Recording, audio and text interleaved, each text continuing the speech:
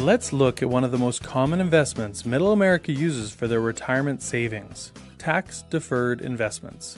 These would be 401ks, IRAs, 403bs, etc. Pretty popular investments, right?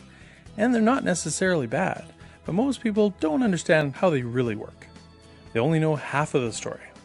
Let's say you have $200 a month that you're putting into a 401k plan at work. So if you're in the 25% tax bracket, you save $600 a year in taxes. And if you work for 30 years, that means you'd have saved $18,000 in taxes. Now this is the part that most people understand and like, but what happens when they're ready to retire? You withdraw $20,000 a year to supplement your retirement, and then reality hits. This is a tax-deferred investment. So you put off the taxes until later, and this is when later happens.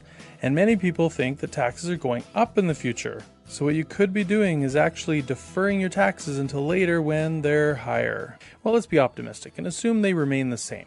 So you get a check for $20,000, and now you owe 25% of that $20,000, which means you owe them $5,000 that year.